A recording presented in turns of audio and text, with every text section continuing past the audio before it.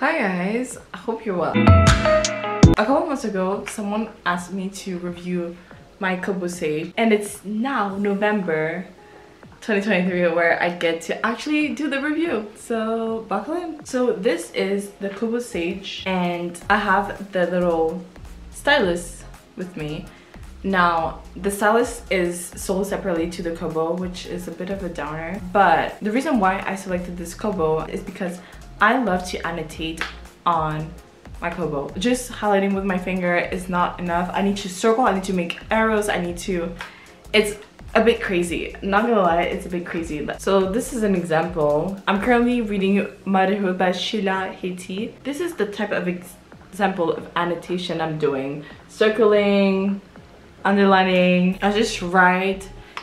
I sometimes type in my notes, but sometimes I just write them when I have enough space. So let me show you how it works. So at the very beginning, this is how it would just be. So just the cover of the book that you're currently reading. I'm pretty sure that you can also change it to the fact that it's just like a motif and not necessarily the cover of the book. I would not be able to tell you that. Now it says sleeping, but if I were to press to the button long enough, it would say powered off and be all grayed out. At the bottom, it also say how far along I am to the book. So I'm 51% done with the book. And then once you open the book, the kobo, I have at the top, I have to like change how I'm doing this. Let me be here. So at the top, we have all the books that I'm currently reading. To be honest, these 3 books I haven't touched in a while, so I might have to put it as a did not finish in my personal reading journal. And these are just other books that are on my library. So here, at the bottom, we have my books, and these are all the books that I've downloaded. I have, at this point, right now I have 68 books, and I'll put on the side all the pixel and storage stuff that I don't know much about, but there's a lot of storage, and I plan on putting more books, so I really not concerned of storage issues. I have 35 pages, and then the cool thing is that all the books that you have can be stored and synced to a Dropbox account. So that's very much great. I would recommend doing a separate Dropbox, especially for your books, so it's not all mixed with your personal, professional accounts. If you have a separate account for reading, that would be great. There's a notebook tab, which it says we have a new feature, I think. Notebook auto sync and backup. Your notebooks can now automatically sync and backup to your kobo account. Okay, great. I haven't used it often, but I think this could be a good tab if you want to do a reading journal, in the sense that every time you've done reading a book, you could just create a new, and I don't know, like ideas, or just, I would say, reading journal, and you could just really much use that pencil and just write down your feelings, all of that stuff. And you can also type. The keyboard, not gonna lie, it's not as fast as texting on your phone or writing on your iPad, but it's quite responsive, not gonna lie. I have been stuck in situations where I am so involved in typing my notes that I'm just in the metro or in the bus typing, and people are like, why is she typing on a big iPad? But it's just, I'm not this story. And so we have the notebook section, and then we also have the discover. So any books that are your wish list, the new books that are coming up, everything is in here. And the pricing is not too bad for ebooks.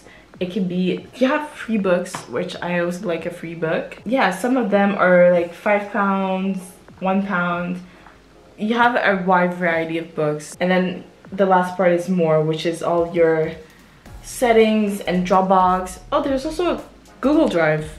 I didn't know they had Google Drive now. That's great. Just activity, how much you've been reading. There's little like milestones accomplished type of stuff.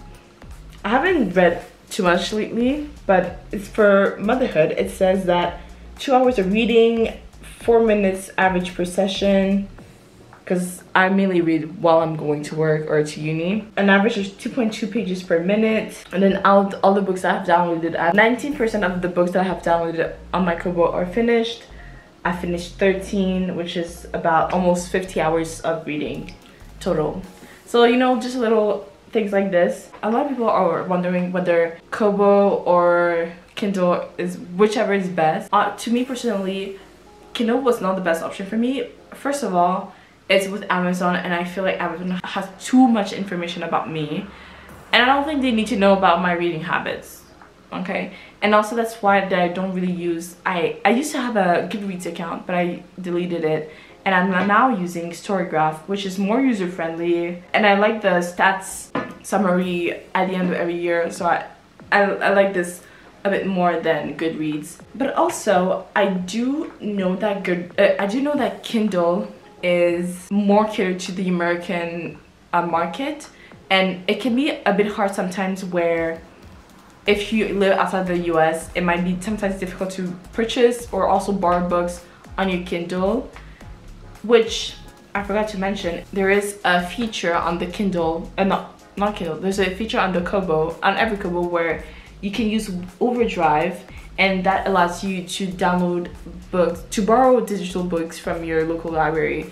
I haven't used it yet, but from what I've heard, it's very useful, especially if you're traveling and you don't know, or if you don't know if you're gonna like a book. That's an amazing feature, and I haven't heard anything back from people reviewing online about the Overdrive. And also, if you like audiobooks, the audiobook section, there's an audiobook section. I don't really listen to audiobook. From what I'm seeing, for example, it says top 50 audiobook. There's a Matthew Perry audiobook. It's £31. The Britney Spears audiobook is £16.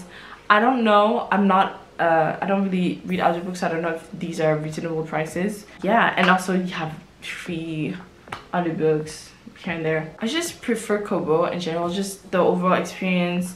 And I've heard it once about someone saying that they tried to buy a book because they were traveling during outside of the US, and it was a bit tricky for them when they were using their Kindle.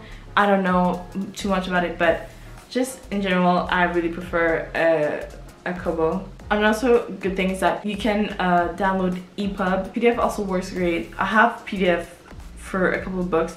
I'm pretty sure this one was a PDF, because as you can see, if I tap, there's nothing highlighting, but you can still annotate. And that's the thing with the little stylus, is that it's quite responsive, and then if you press on one of the buttons, it will highlight, and the other button is to erase, and it's quite responsive. Yeah, I don't know, that's very easy, very easy to use. So you can download articles, journals, books, PDF, epub.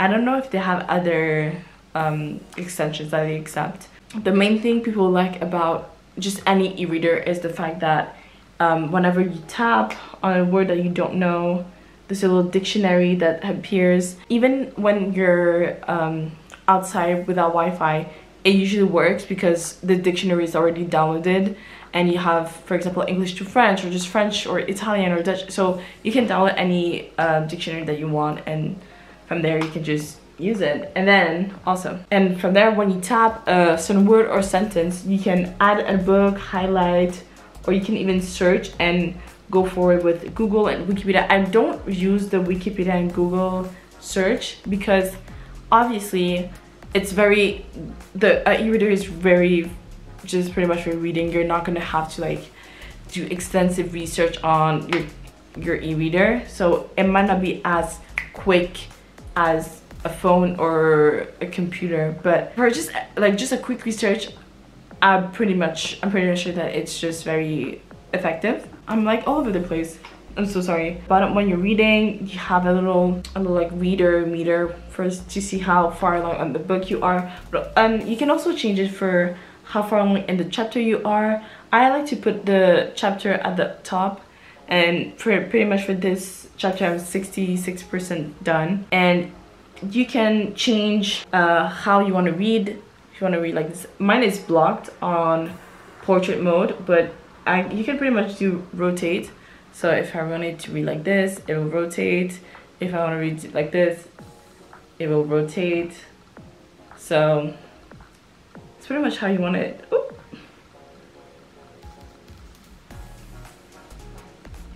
Sorry, it's not the quickest device, but buying this product, I did expect for it not to be too quickly.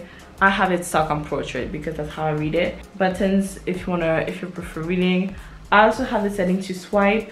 Some of them like just to tap.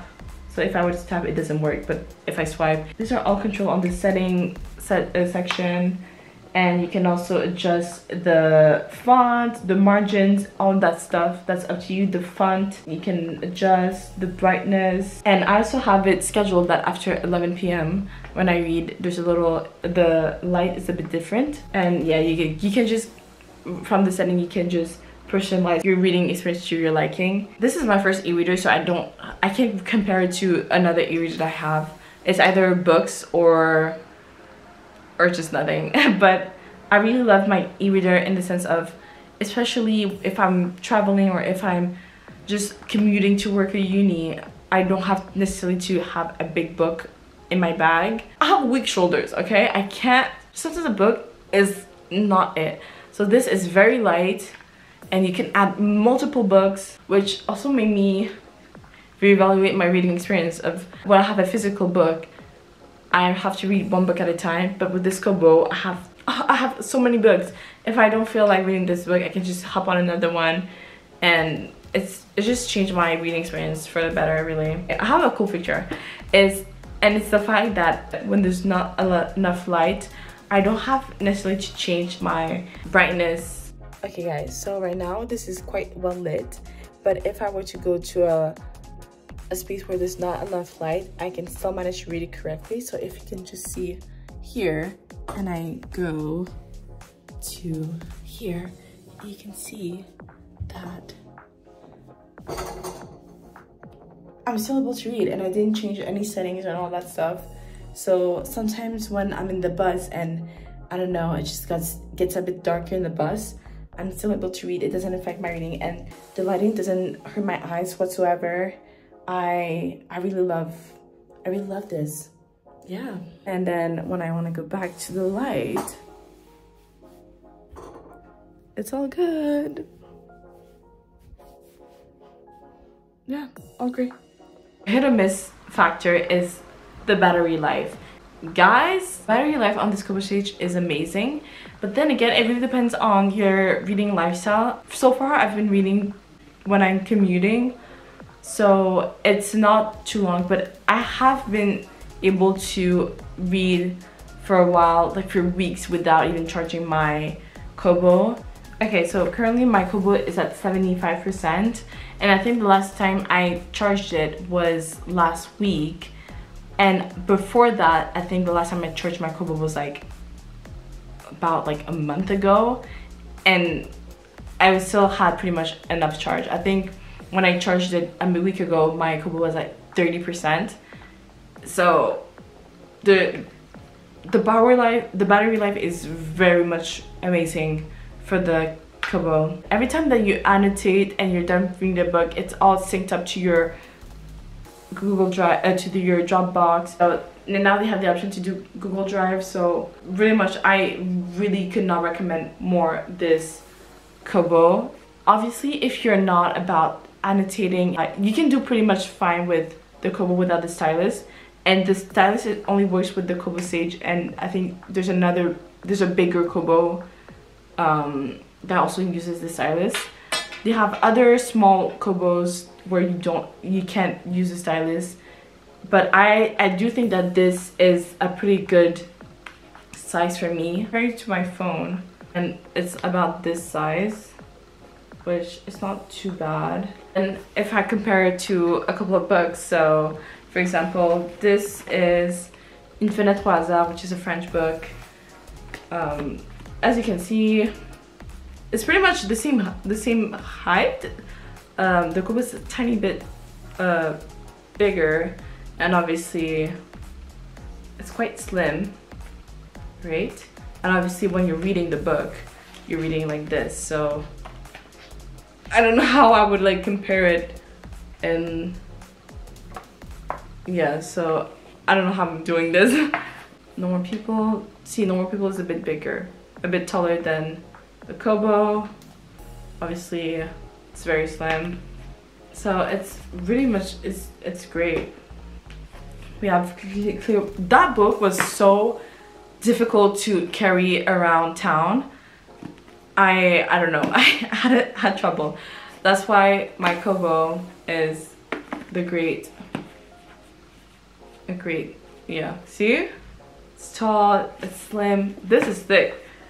I had so much difficulty. This is another good book. This is Convenience Store Woman. See, all the books that I have are pretty much taller. This is why I'm telling you, this is so easy to carry around. When you have a tote bag, a purse. I don't know if that could carry in a purse. I don't think so. But just your backpack, this is very easy. Yeah. Making a Scene, also a great book, obviously. So I'm just like comparing this to everything. This is my iPad. Like, this is an 11-inch. This is my Kobo, obviously, you can see.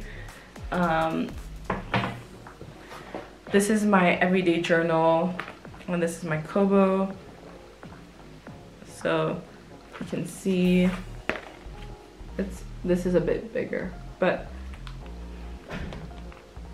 yeah, it's very easy to carry around. Now I think because sometimes I keep forgetting this is not my iPad and this is not magnetic. I think on certain spaces, I think here it's magnetic, but it's not convenient because when this is squished to my, this can easily, oh, she's quite okay. But you know, if I'm putting books and then it can just slide down and then have to like dig in my bag. Not really easy. The charging, you can charge with it using a USB-C, very easy. And this is this works with a battery. Let me tell you something. Finding a 4A battery, I'm pretty sure this is 4A battery. It was not easy. And yeah, 4A battery, this skinny battery, it was not easy to find one. So I'm telling you, but I'm pretty sure these batteries work for a long time. But I still wanted to be sure, and I took a 2-pack battery just to be sure, just in case. But yeah, if you are looking for an e-reader, this Kobo Sage is the best e-reader on the market. I have no issue with this Kobo. Great e-reader. Obviously, if you are looking for a smaller one, Kobo has a wide range of e-readers. Small, big, large, extra large, with stylus, no stylus, whatever you want, there's gonna be a Kobo for you. And just the way that you can have access to books, buy books, adding your own books, borrowing from the library, it's all easy, all simple, from everywhere around the world. I've had no issues. It's perfect. It's really great. I could not recommend it to you more. So this was my review for my Kobo Sage, and I hope you like it. If you have any questions, please let me know. I'll be more than happy to help you. And yeah, see you guys next time.